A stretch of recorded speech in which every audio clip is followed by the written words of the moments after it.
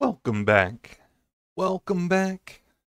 Welcome back, everybody, to another chapter of A Court of Silver Flames, written by Sarah J. Maas and read by yours truly, Freewata, with the exclamation point for the added emphasis. We are here today, y'all, after a nice, short last chapter, something that wasn't as spicy as chapter 26. Uh, I do have a more housekeeping announcement. I've gotten a new microphone. I'm still testing it on my side, and I wanted to know on y'all's end, would you rather see the rest of the book be completed on the headset I'm currently using? Do you want to see how one of the new microphone sounds? I kind of need to tweak it a little bit still. I've noticed it picks up really well, but then I notice it sounds weird to me now because I'm used to hearing this. So just let me know if y'all want to see the rest of the book finished with this, just so it's a little bit more consistent. Plus, that way it would give me a little bit of chance to test out and make sure this mic's tweaked to perfection, basically, as we move forward. Just let me know. And with that in with that in due, with that in store, I don't know words. Let's get back into chapter 28.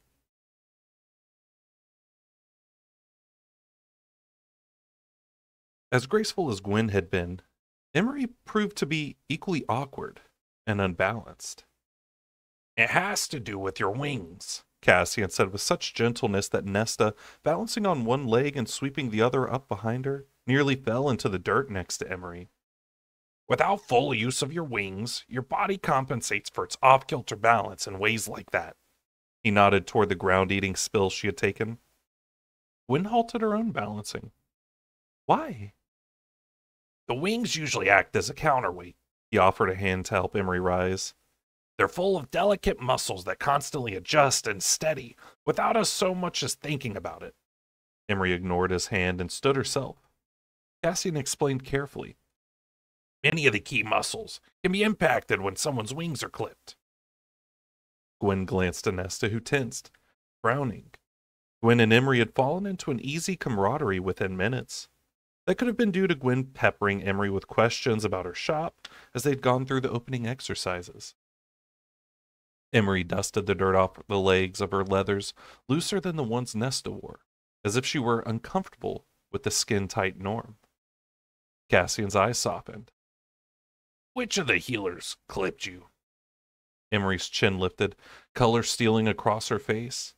She met his eyes, though, with a level of directness that Nesta could only admire. My father did it himself. Cassian swore, low and nasty. Emery said, voice cold. I fought him, so his work became even sloppier. Gwen and Nesta kept quiet as Emery stretched out her right wing nearly all the way before it bunched and shuddered. So did Emery's face. I can't extend this one past here. She stretched out the left wing to barely half its length. This is all I can get on this side. Cassian looked like he'd be sick. He deserved to die in that battle. Deserved to die a long time before that, Emery. His siphons glared in answer, and something wild and wicked heated in Nesta's blood at the pure rage in his face, his growling words. Emery folded back her wings. He deserved to die for far more than what he did to my wings. If you're going to come to Valaris every day, I can get Maja up here. She's the court's private healer. Rise had brought Emery, Nesta had learned, and would return her in an hour. Emery only went stiffer. I appreciate the offer, but it's unnecessary. Cassian opened his mouth, but Nesta interrupted. Enough chit-chat. If we only get Emery for an hour today, then walk us through the punching, Cassian. Let her see what she'll need to catch up to. Emery threw her a grateful look, and Nesta offered her a slight smile in return. Cassian nodded, and from the gleam in his eyes, she knew he was well aware of why she had interrupted. Gwen asked Emery, do you have libraries in Illyria? Another lifeline thrown. No, I've never been in one. The stiffness faded from Emery's posture word by word. Gwen retied her shining hair at the nape of her neck. Do you like to read? Emery's mouth curled upward. I live alone, up in the mountains. I have nothing to do with my spare time except work in my garden and read whatever books I can order through the mail service. And in the winter, I don't even have the distraction of my gardening, so yes, I like to read. I cannot survive without reading. Nesta grunted her agreement. What manner of books? Gwen asked. Romances, Emery said, adjusting her own hair, the thick black braid full of reds and browns in the sunlight. Nesta stared. Emery's eyes lit.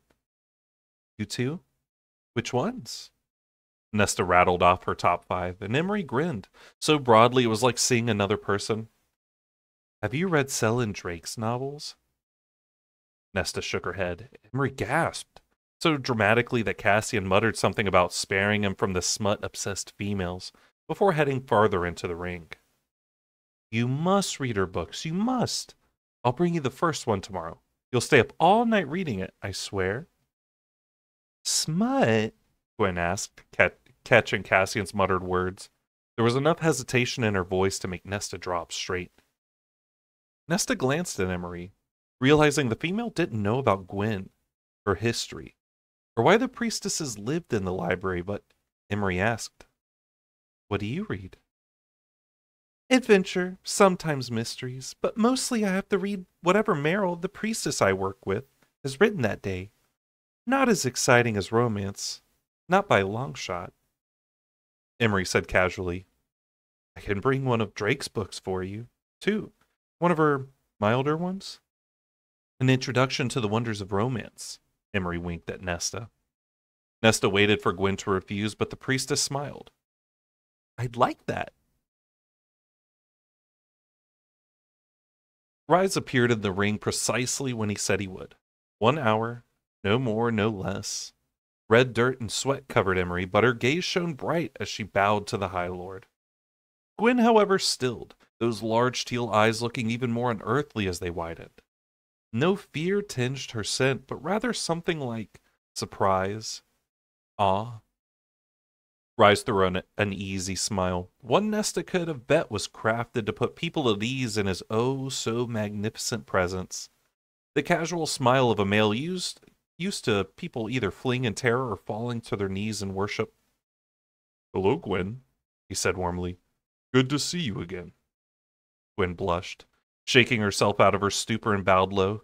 My lord. Nesta rolled her eyes and found Rise watching her. That casual smile sharpened as he met her stare. Nesta. Rise, hand. The other 2 women were glancing between them, the bouncing of their stares almost comical. Cassian just strode to Nesta's side and slung an arm around her shoulders before drawling to Rise. These ladies are going to hand your ass to you in combat soon enough. Nesta made to step out from under the heavy, sweaty weight of his arm, but Cassian clamped a too friendly hand on her shoulder, his grin unfaltering. Rise's gaze slid between them, little warmth to be found in his eyes, but plenty of wariness. Little Princeling didn't like her with his friend. Nesta leaned into Cassian. Not much, but enough for a trained warrior like Ryson to note. A dark, silken hand brushed inside her mind. A request. She debated ignoring it, but found herself opening a small door through the steel, spiked barrier she kept around herself day and night. The door was essentially a peephole, and she allowed what she supposed was the equivalent of her mental face to peer through it to the dark. Sparkling, plain, beyond. What? You are to treat Gwen with kindness and respect. The thing that stood beyond the fortress of her mind was a creature of claws, scales, and teeth. It was veiled from sight beneath writhing shadows and the occasional passing star glinting in the darkness, but every now and then a glimpse of a wing or a talon shone. Mind your business. Nesta slammed the small viewing hole shut. She blinked, slowly registering Emery asking Cassian about tomorrow morning's lesson, and what she'd missed today by leaving an hour early. Ryson's eyes glittered. Cassian's arm remained around Nesta, and his thumb moved over her shoulder in an idle, reassuring caress. Whether he knew of or sensed her silent conversation with his High Lord, he didn't let on. Ready? Rise asked Emery, that kind, lovely smile appearing again. Emery might have blushed. Rise had that effect on people. Nesta often wondered how Feyre could stand it, all the people lusting after her mate. Nesta pushed out of Cassian's arm again, and this time he let her. She followed Emery to where she was gathering her heavy cloak. So y'all come back tomorrow? Nesta asked. A glance over her shoulder revealed Gwen walking to the water station, either to give the two males privacy or from discomfort at being left with them. Guilt pricked at Nesta for that abandonment, and she made a mental note not to allow it to happen again. Gwen had been fine with Cassian these past days. She did not touch him, and he did not touch her, but she hadn't shied from him as she did now. Nesta didn't want to think about why that was. What scars had been etched so deeply in Gwen that two of the most trustworthy males in this entire land couldn't put her at ease. Ryzen might be arrogant, a vain bastard, but he was honorable. He fought like hell to protect innocence. Her dislike of him had nothing to do with what he had proved so many times. He was a fair, just ruler who put his people before himself.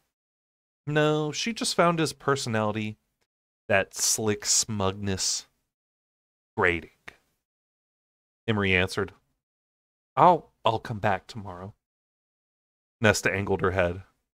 I had no idea tea and spices were that convincing. Emery smiled slightly. It wasn't only the gift, but the reminder of what they mean. What's that? Emery gazed skyward, closing her eyes as an autumn breeze rippled past. That there is a world beyond Windhaven.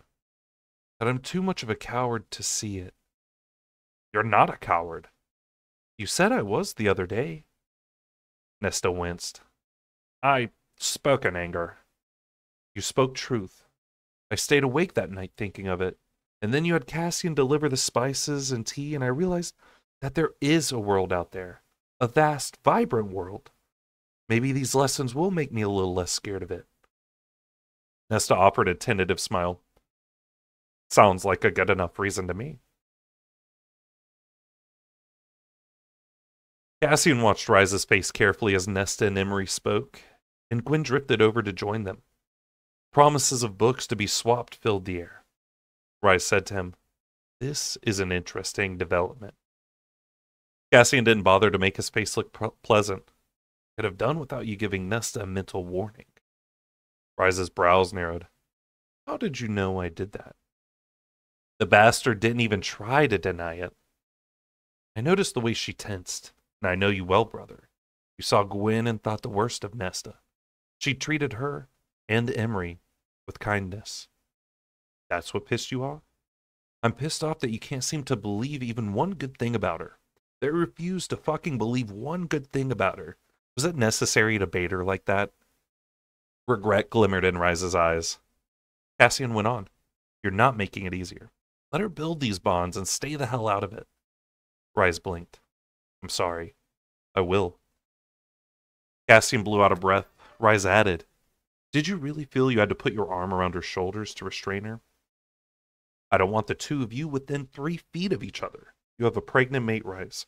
You'd kill anyone that presents a threat to Feyre. You're a danger to all of us right now. I'd never harm someone Feyre loves. You know that. There was enough tension in the words that Cassian clapped his brother on the shoulder, squeezing the hard muscle beneath. Maybe drop Emery off on the other side of the house tomorrow. Give Nesta some time to sort her shit out. All right.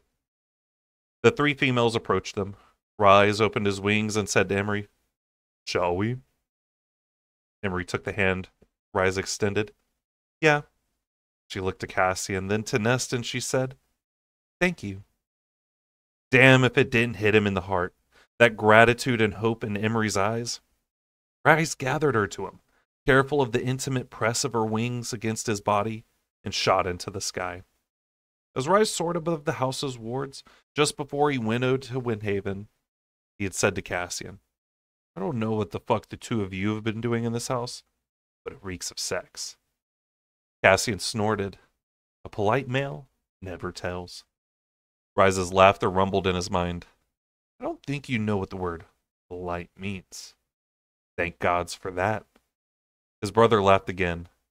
I told Az playing chaperone would be useless.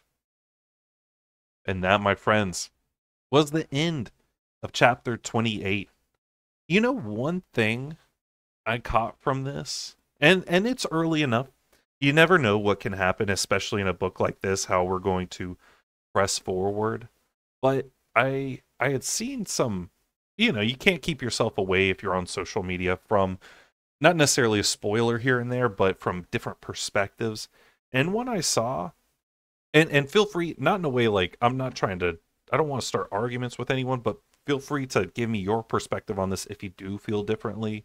I saw where people were saying that like Cassian was kind of like bad because he didn't have Nesta's back and that he was always like kind of buddying up with Rise.